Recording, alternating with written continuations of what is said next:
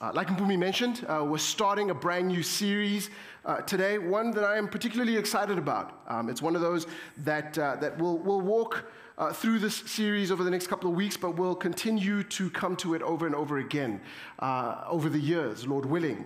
It's just one of those that I don't believe it has an end. It's one of those that we continue to grow in week after week, day after day. And we've simply titled it, We Are All Theologians. All right? We are all theologians. And we've titled it that way because that is a true statement, especially if you are a Christian, if you've crossed the line of faith, if you look to Jesus as Lord and Savior, then you are a theologian. It's not just for people like myself, people who come up every Sunday and preach God's word. It's not for people who are in what we call full-time ministry. I don't like that phrase, but I'll use it for the sake of this conversation. It's not just for those people. It's not for those who are academics, who teach in seminaries and Bible schools. No. If you are a Christian, then you are a theologian. That you are one who is on pursuit of wanting to know more and more about God and His Word, because it has massive implications for our lives. And so we're going to be tackling quite a few things in this series. We're going to be looking at doctrines, some like sanctification and predestination and election. We're going to look at some difficult passages in the scriptures, again, trying to understand what they mean, because they put God on display and we want to know more about Him. We are all theologians. And so when prayerfully thinking, how should we begin this series? Where should we start? I thought, well, the best place to begin would be the gospel. We all talk about the gospel. In fact, here at Rooted Fellowship, we say that it's one of our three things, that we believe God has called us to be gospel-centered. You hear it all the time. If you've been around church for a while, if you've been a Christian for a while, you would hear people talk about the gospel. What is the gospel? Have you shared the gospel? Is this gospel-centered? Is this gospel-saturated? What is the gospel? Some might say the gospel is the communicating of the fact that we are in desperate need of a Savior, and His name is Jesus. In fact, if we open up God's Word, we see the gospel constantly being communicated, but hear this in different ways, to different people. You'll find churches that will have on their statement of faith a gospel definition. And I'm telling you, if you go from church to church to church, you'll find a different definition. It says the same thing, but it's different. It comes at different angles. And so again, it leaves us wondering, well, what is the gospel? Here's one that blows my mind. Right? Like there's multiple gospel presentations in the Bible alone. I mean, we could go to Acts chapter 2 and see Peter's sermon at Pentecost. I mean, we could look at Jesus and how He unpacks the message of the gospel to different people. But for me, the one that blows my mind is the one that we find in Luke chapter 23. It's this encounter with this criminal and Jesus. Jesus is on the cross with two criminals on either side. And here's what happens. Verse 39, then one of the criminals hanging there began to yell insults at Him. This is Jesus. Aren't you the Messiah? Save yourself and us. But the other answered, rebuking him, don't you even fear God, since you are undergoing the same punishment? We are punished justly because we're getting back what we deserve for the things we did. But this man has done nothing wrong. Then he said, Jesus, remember me when you come into your kingdom. Hear Jesus' response. He said to him, truly I tell you, today you will be with me in paradise. And then that's it. And so again, I go, okay, hold on, but what is what is the gospel? I'm hoping, I know there should be maybe a bridge diagram and a picture, and on one side, here's this whole thing, here's me, and then on the other side is God, and there's this gap, and I don't know, you know what I mean? There's so many presentations of the gospel, and then I read that, and here's this man going, remember me. And then Jesus goes, okay, today you'll be with me in paradise. So what is the gospel? Well, I thought to kick us off, I would go to a well-known piece of scripture, Romans chapter 1, verse 16. Romans written by Paul the Apostle. He says this, "For I am not ashamed of the gospel, because it is the power of God for salvation to everyone who believes, first the Jew and also to the Greek." There is so much happening here. But Paul, right out the gates, tells us that he is not ashamed of the gospel. Why? Because it is the power of God for the salvation of everyone who believes. The Greek word translated power is dunamis, the word from which we get dynamite.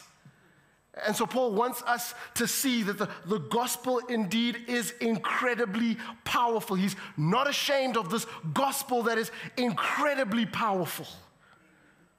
But again, I ask, what is the gospel? What is this gospel that possesses such power? Well, let's first establish that the gospel, the word gospel, means good news. And it appears about 93 times in the Bible, exclusively in the New Testament. So I asked the question, if the gospel means good news, then what is this good news? I put to you, the gospel is the good news that Jesus Christ, the Son of God, came to earth, lived a perfect life, died a criminal's death for our sins, and rose again, eternally triumphant over Satan and the dominion of darkness, so that there is now no condemnation for those who believe in him as Lord and Savior, but only everlasting joy, and that one day he will come back to make all things new. The gospel. But still, I feel like that's a mouthful. I mean, it's all good stuff, but Anna, is there a way that you could simplify that? Because that's not what the criminal got. That's not what he said. And yet, Jesus says to him, today, you will be with me in paradise. So what is the gospel? See, after reading and reading and reading, I've come to this conclusion, that the greatest good of the gospel, hear me, the greatest good of the gospel, I don't necessarily think is forgiveness. I don't think it's justification. I don't think it's propitiation. That is a real word.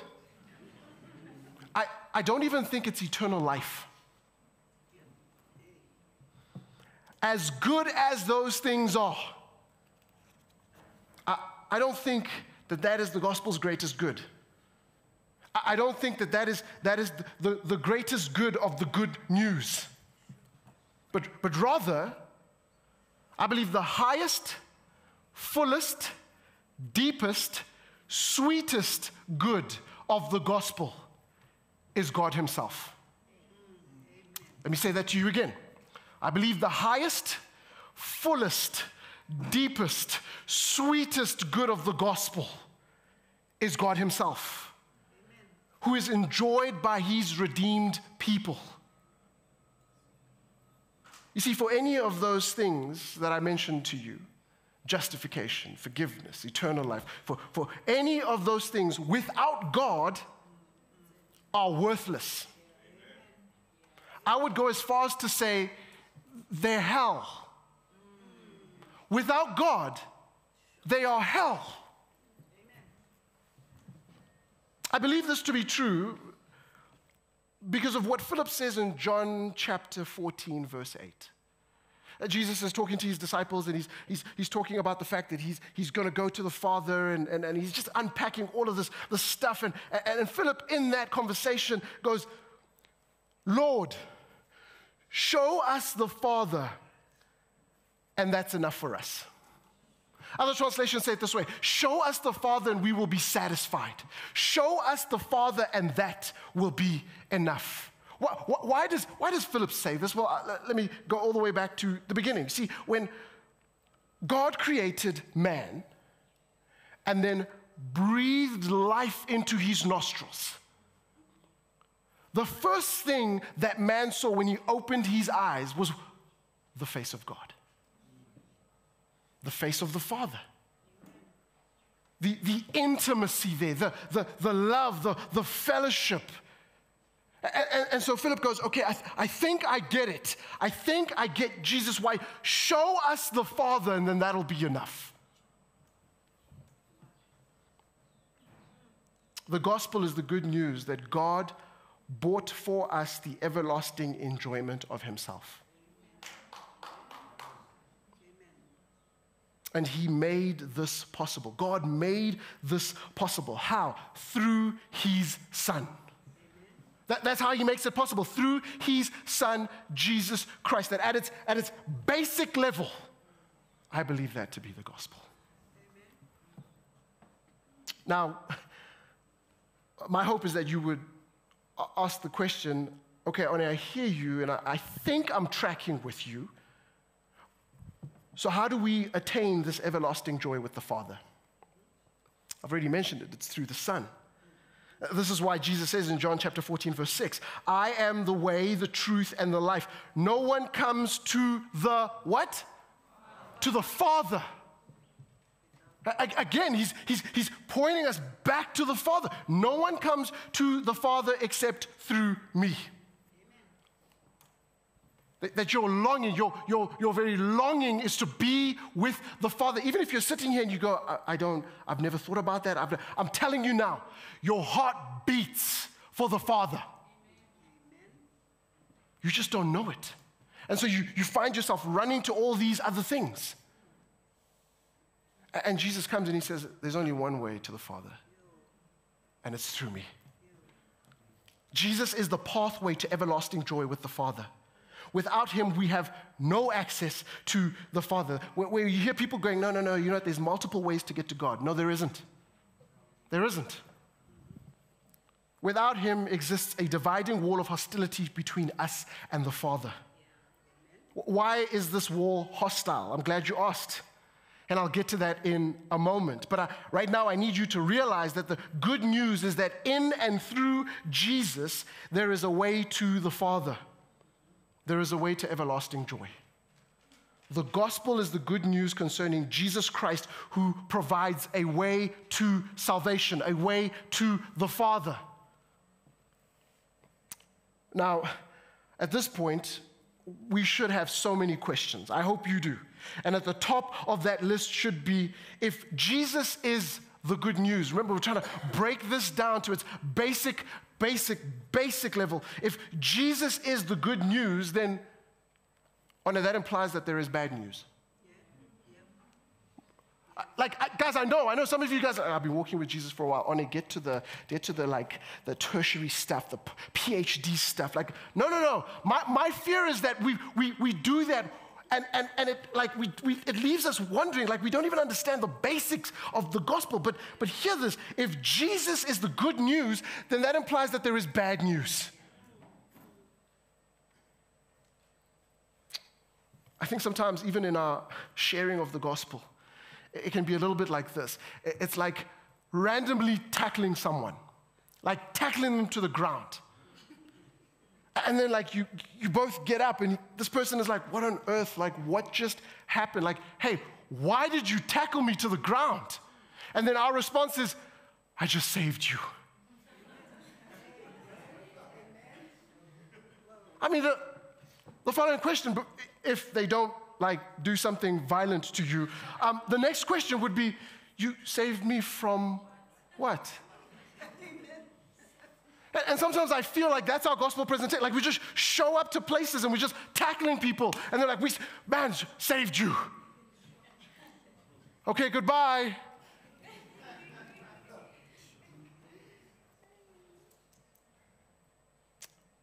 The key to understanding the gospel is to know why it's good news.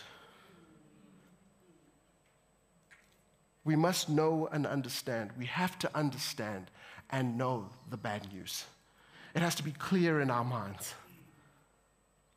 And the bad news is this.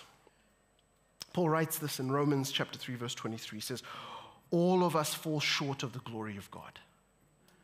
Right there. You want to know what the bad news is? There it is. It's that all of us fall short of the glory of God.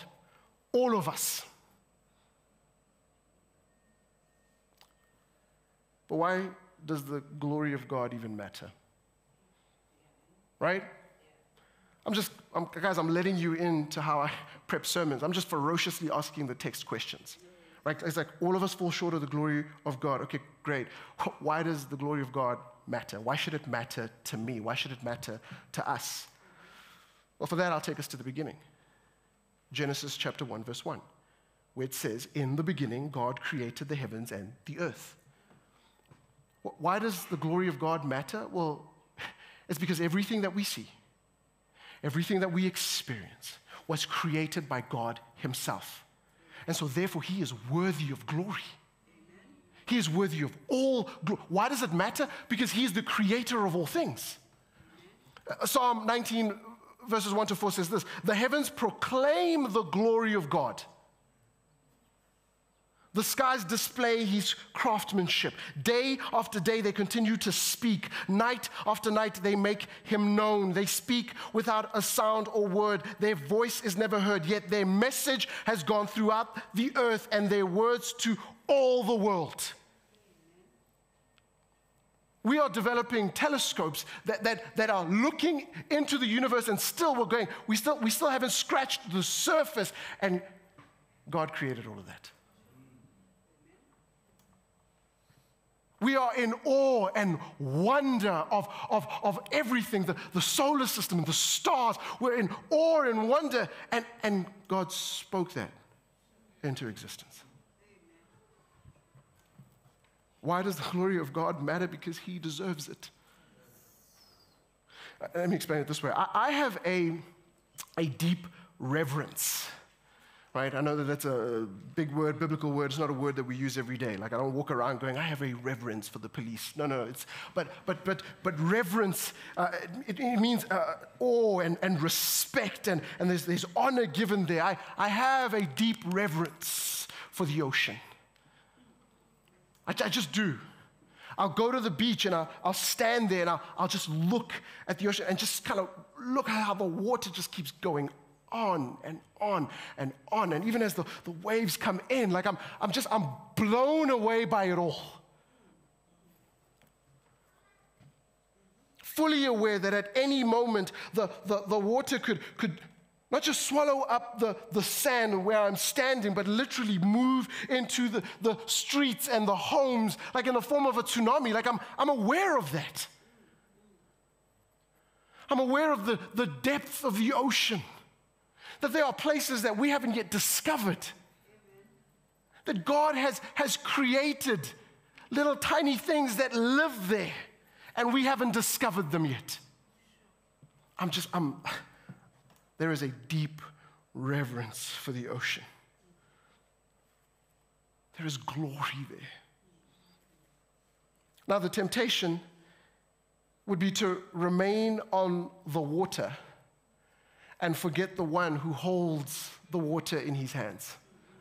Like, as much as I'm blown away by it, it's like, well, God holds that in his hands.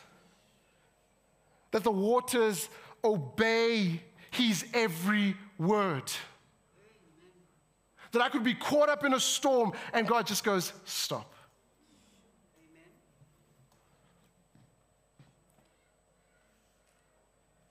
Now, if you think that even that explanation to try and explain why God deserves all the glory, if you think that that's still a little lacking, then I would say to you that you are right. In fact, any attempt for me to fully unpack the glory of God would fall short. We could get the greatest scientist in the world, the greatest astrologist, and they would come and put on like slide after slide after slide of just the universe and talk about just the beauty of how God put all of that together, glory. Still, that wouldn't be enough. See, for us to think that we could capture the glory of God in a single artistic statement is delusional at best and vain at worst. To squeeze what is infinite into what is finite is immeasurably more impossible than trying to cram an entire fully developed African elephant into a coffee cup. And I feel like sometimes that's what we try to do. No matter how gifted you are or how hard you try, it just won't happen. What we will always come up with will always be but a drop in the ocean. Amen. And we should never be too arrogant to think otherwise. See, that's my fear for especially a church like ours. That we go, no, we figured it out. We figured it out. Can you move on to the next thing? It would be like us going to the ocean and getting a handful of it and going, I get it now. I get the glory of God. See, the glory of God isn't so much a thing as it is a description of a thing. Glory isn't a part of God, it's all that God is. Every aspect of who God is and every part of what God does is glorious. But even that's not enough of a description. Not only is he glorious in every way, but his very glory is glorious. Friends, I hope that this is blowing your minds. Like it's hard to even contain it to go, no, hold on, could you go back again? Could you unpack that? Yes. And some more. God is glorious. Our Bibles declare that he is. But we cannot accurately and fully describe in words the glory that Scripture declares. We cannot neatly put into a sentence and capture all that it is. The only workable path in some understanding of the grandness of the glory of God is to read the entire Bible from cover to cover. And still, we'll be left in awe and wonder. See, the glory of God is not just in one place. It's not just in one chapter. It's not just in one book or in one verse. It's everywhere. It is dripping from every single verse, the glory of God. So when the Bible speaks of God's glory, what is it talking about? Here's my attempt at answering that. The theology of God's glory encompasses the greatness, the beauty, and the perfection of all that he is. The theology of God's glory encompasses the greatness, the beauty, and the perfection of all that he is. That in everything that he is and in everything that he does, God is greater than any human description. Every attribute and action of God is stunningly beautiful in every way. Each characteristic of God and every accomplishment from his hand is totally perfect. This is what we mean when we talk about God's glory. The stunning reality of this universe is that there exists one who is the greatest, the most beautiful, and the most perfect in every way. God is gloriously great.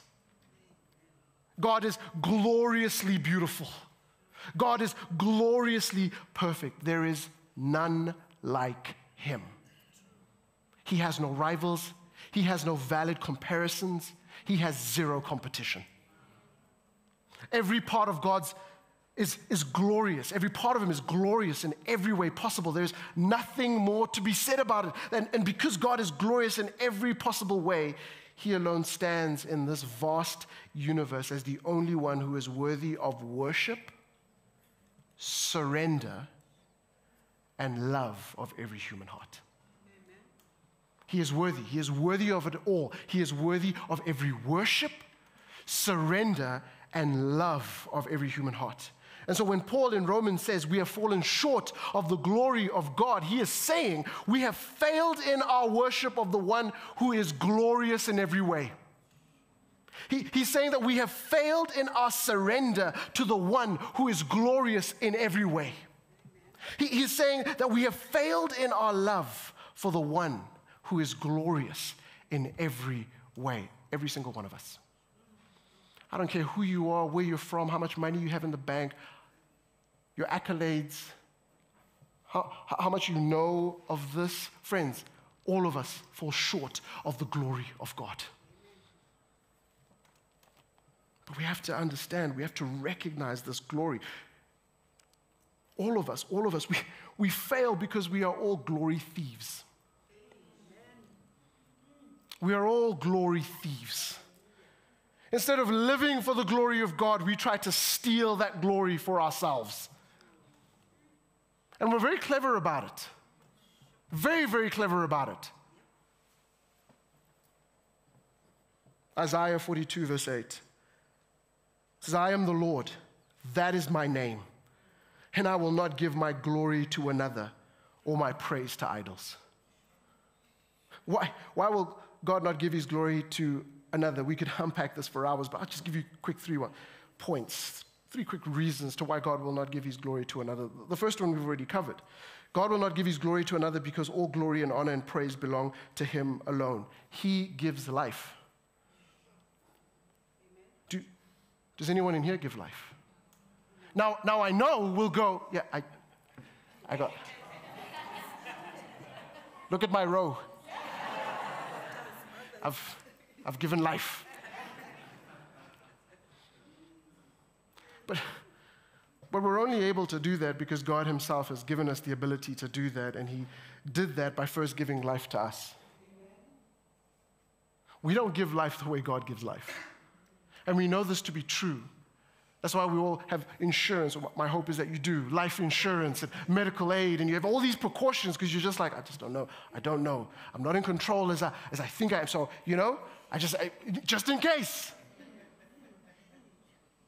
God needs no insurance, no life policy, no medical aid.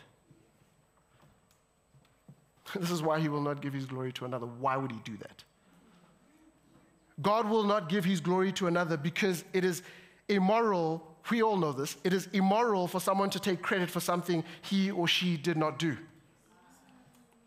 Remember, God created. And I know someone just quotes something that you said and you're like, oh, how dare you? Where's the footnote? Where did you must.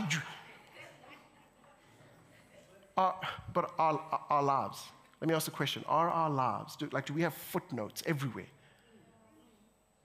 that points back to God, that glorifies him? Let's be honest, do we? And again, I've mentioned this before, but and we'll tackle this in this series, but we've done this thing where we go, there's my spiritual life, like right now what I'm doing, for the next 30 or so minutes, this is my spiritual life. There's footnotes everywhere.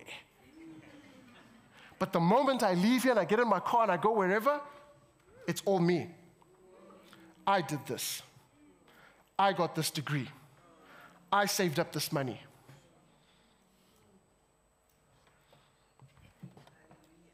We are stealing. We are all thieves, glory thieves, each and every one of us. Third reason that God will not give his glory to another is because he alone is king. He alone sits on the throne, not you and I. We try to, but it's like a kid trying to sit in a seat that is way too big for him or her. It starts off funny, and then after a while, it's like this, I'm uncomfortable. And then it moves from like, I'm uncomfortable, like this is just wrong. But that's you and I. It's like, no, God, hold on. Let me sit. You can have, like everything else, please sit on the throne. Please, But when it comes to my relationships, just hold on. Just could you could you shift a little bit? And then you write up your own thing, and then you say, hey, could you just co-sign on that? Because I know what I want. I know what I need. And maybe for relationships, you're like, no, God, you sit on the throne. When it comes to relationships, God is going to provide. But when it comes to finances, it's like you find yourself a little bit too close to that throne. A little bit too close. God is king. He is ruler of all. And he alone sits on the throne. That is why he will not give his glory to another. And despite all of this, we still demand to be the center of the universe. We take credit for what only God could produce. We want to be sovereign. We want others to worship us. We establish our own little kingdoms, and then we punish those who break our laws. We tell ourselves that we're entitled to what we don't deserve.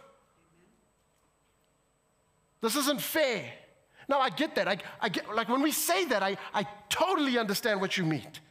But to stand before a holy God and to go, this isn't fair. You want fair? Do you really want fair? We complain and grumble all the time. And friends, this is a glorious disaster. Glorious disaster. This wickedness is punishable, and the penalty of this is spiritual death and separation from God to dwell in the place of eternal judgment. That's what we deserve. If you're crying out for fair, then that's what we deserve. I'm being honest. All of us fall short of the glory of God, and sometimes we don't want to have these conversations because it's like, man, I don't know if I say this, like I don't know if I'm going to be liked at the office.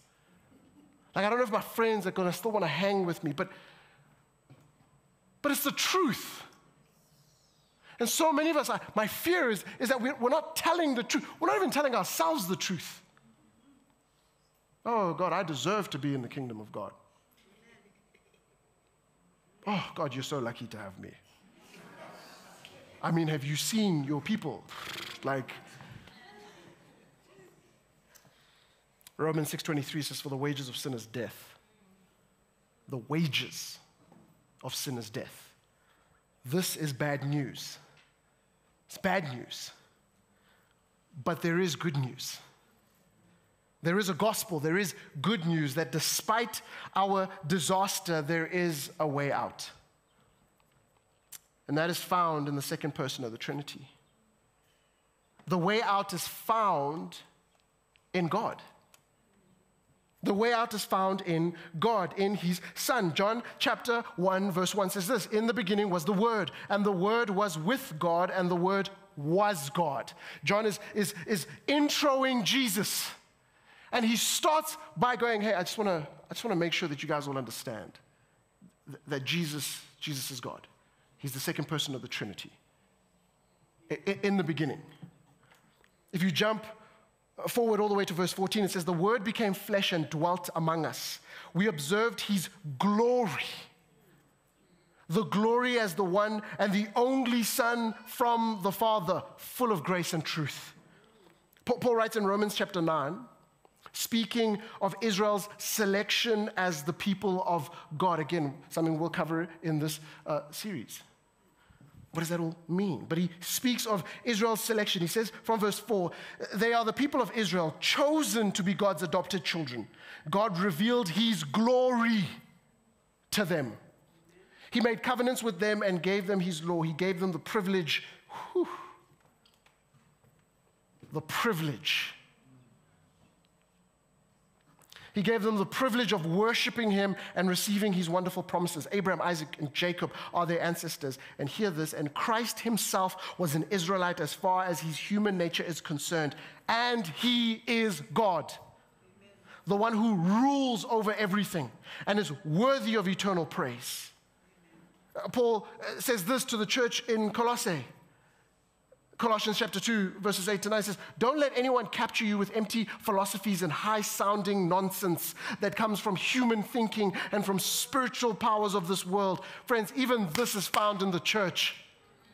We can read that text and go, yeah, you know, Paul's warning us about those people out there.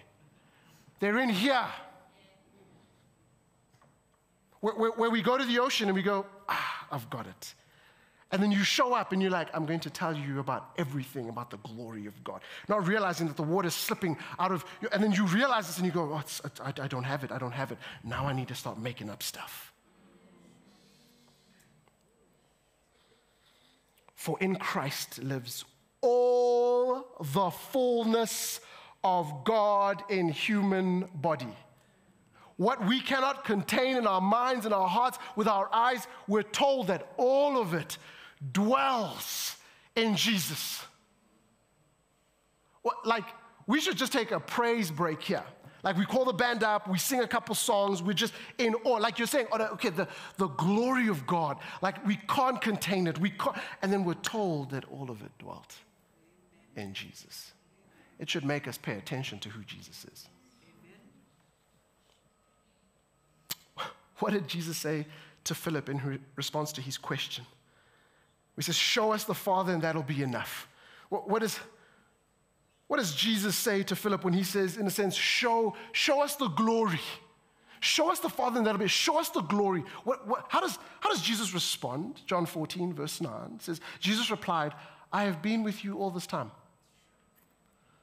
Philip, and yet you still don't know who I am? Anyone who has seen me has seen the Father. So why are you asking me to show him to you? Don't you believe that I am in the Father and the Father is in me? Amen. Show us your glory. Like, think about it. They're all standing there like, oh, show us your glory. Show us your glory. And Jesus goes, I'm right here. How have you missed? Oh, it's because all of us fall short of the glory of God. All of us fall short of the glory of God. Jesus says, your sin forbids you to see the glory of God. But God has made a way for you and I to see it, and that is by first seeing Jesus. That's how it works. Romans 3, verse 23 to 24 says this, for everyone has sinned, and you are included in that everyone. We all fall short of God's glorious standard, yet God, in his grace, freely makes us right in his sight. He did this through who? Christ Jesus, when he freed us from the penalty for our sins. See, friends, the remedy to our calamity is found in and through the person of Jesus Christ. The remedy for our calamity is found in and through the person of Jesus Christ. John 3:16, for God so loved the world that he gave his only Son, so that whoever believes in him should not perish and have eternal life. 2 Corinthians chapter 5, verse 21, he made the one who did not know sin to be sin for us, so that in him we might become the righteousness of God. Colossians 1:13 to 14, he has rescued us from the dominion of darkness and transferred us into the kingdom of the Son he loves. In him we have redemption, the forgiveness of sins. Where do I find forgiveness? In him. Where do I find redemption? In him. The good news is that in Jesus Christ we find our, you ready? Our justification, our election, our salvation, our adoption, our sanctification, our redemption, our propitiation, our atonement, our purification, our reconciliation, our restoration, our regeneration, our faith, and our glorification. And friends, I'm pretty sure I left out a few. Like I was just listing as many as I could as I'm blown away by the fact that in Jesus we get all of this. Now, you might be sitting here and asking, why do any of these things matter? Like you've just, long list, beautiful, but like, glory of God, I get it, but why? Like, I love Jesus, Jesus loves me, isn't that enough? Like I'm done, I'm good. Why does any of this matter? I'm all good. And I would say, yeah, it's true. But a lack of understanding of these things, I believe, is like having a membership with a rewards package, but not enjoying any of the benefits because you don't know them. And so on one hand, I'm trying to find the simplicity of the gospel. And I also want to understand all these other incredible things. Like, it's not one excludes the other. And I've seen that. I've seen it happen in churches. It's like, no, it's all about just Jesus. That's like, forget all this other stuff. And I've seen other churches where it's like, no. It's like you need to make sure that you have all your doctrines in place and in order, and they must all rhyme with 3 points. Have you done your systematic theology? Have you done that? Do you know Wayne Grudem? If you don't know Wayne Grudem, then I don't know if you're saved. Like, I don't know. It's all of it. Because it's all in Jesus. Let me try to explain it. And I'll be brief.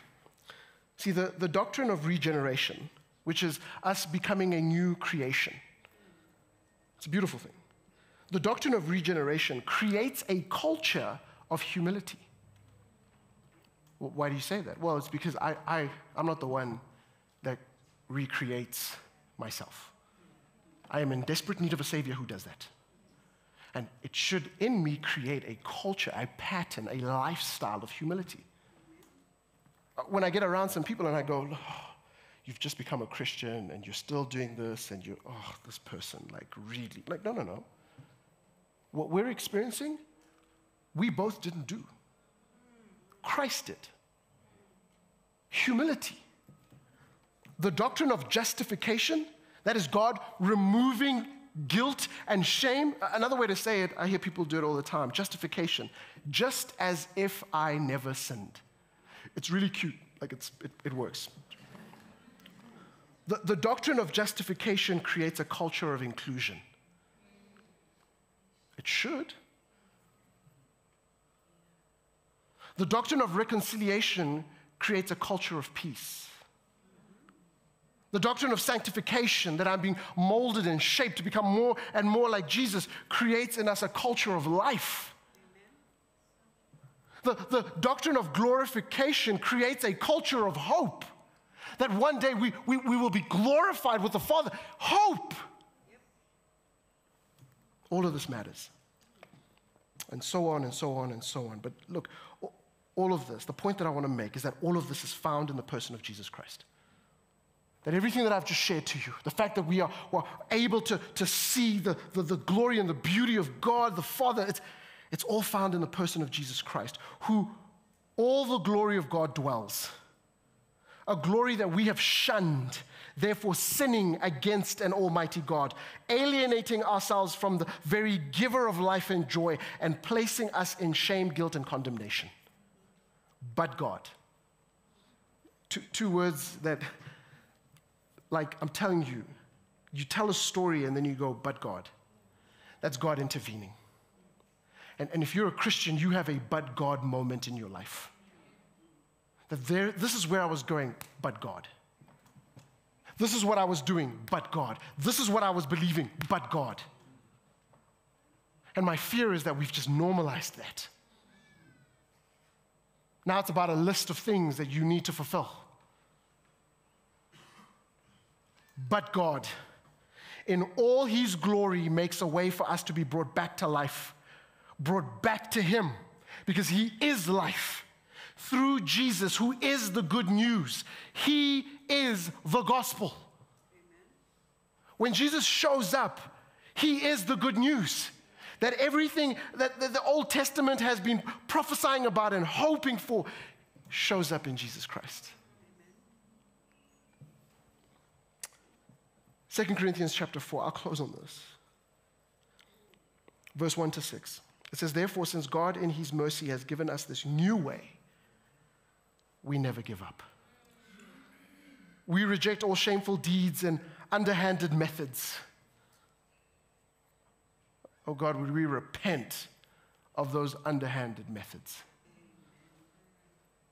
We don't try to trick anyone or distort the word of God. We tell the truth before God and all who are honest to know this. if the good news we preached is hidden behind a veil, it is hidden only from people who are perishing. Satan, who is the god of this world, has blinded the minds of those who don't believe. They are unable to see the glorious light of the good news. They're unable to see Jesus. They don't understand this message about the glory of Christ, who is the exact likeness of God. There is so much happening in here. So much happening in here that, like, maybe if you're in a family group, maybe this is what you unpack this week. Satan, who is the god of this world, has blinded the minds of those who don't believe. Blinded the minds of those who don't believe. And so therefore we are unable to see the glorious light of the good news. And so we don't understand. We can't see and we don't understand. This message about the glory of Christ, who is the exact likeness of God. And then he goes on to say, you see, we don't go around preaching about ourselves. We have no business in doing that because we cannot save anyone. We preach that Jesus Christ is Lord. We preach Jesus. And we ourselves are your servants for Jesus' sake. For God, who said, let there be light in the darkness. I love that. Let there be light in the darkness. Paul here goes all the way back to Genesis and goes, remember when God said, let there be light? He spoke that into the darkness.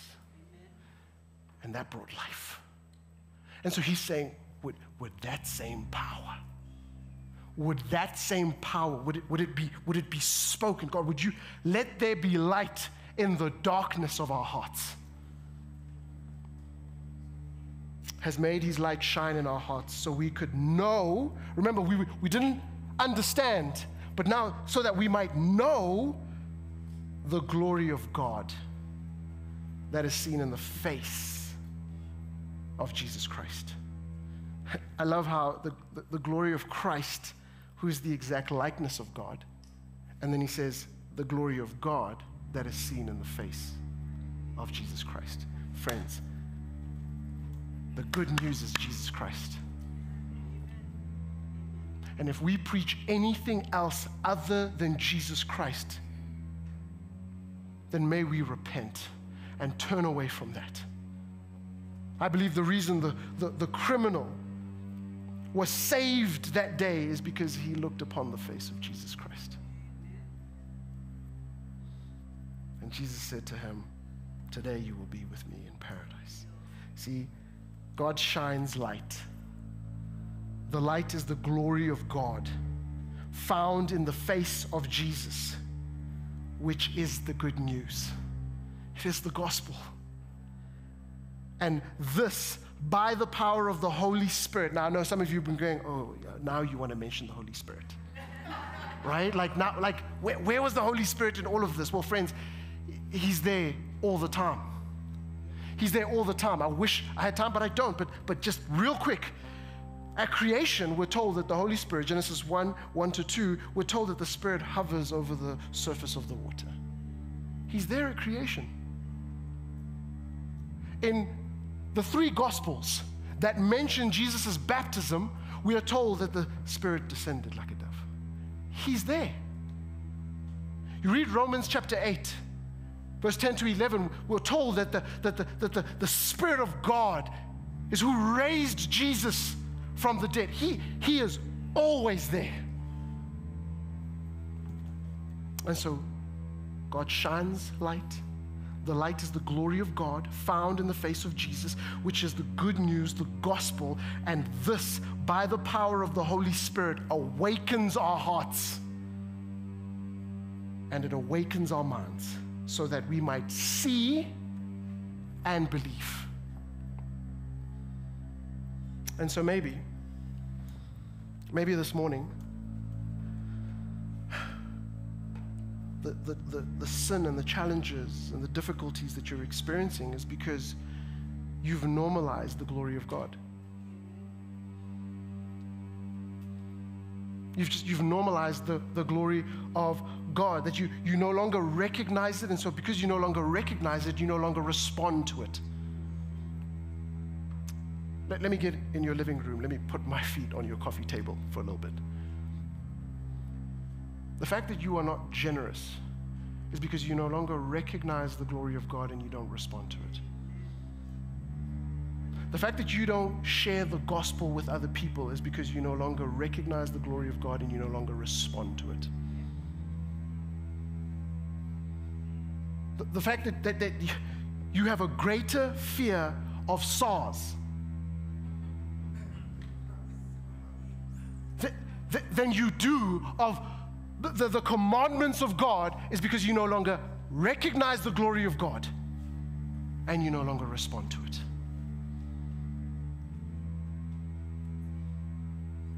And so this morning, would we repent? In whatever area it is for you, would we repent? Would we go, hold on, like I've normalized this. I've normalized this to the point where it's like, I'm now sitting in the seat. I'm now sitting on the throne. I am now in control. And my fear is that if you do that for an extended period of time, my next question to you would be, like, have you surrendered your life to Jesus? Like, have you looked upon the face of Jesus and, like the criminal, gone, I deserve punishment. I'm supposed to be here, but Jesus, would you remember me? Would you remember me? My prayer is that we would be a church like that. A church that would cry out to the Father and say, show us your glory that is found in the face of Jesus. And would that have such a significant and powerful impact in our lives that we would not be the same? My hope is that each and every one of us would leave here completely different to how we came in. Like just an awareness of the glory of God. Like literally as you get in your car, the glory of God.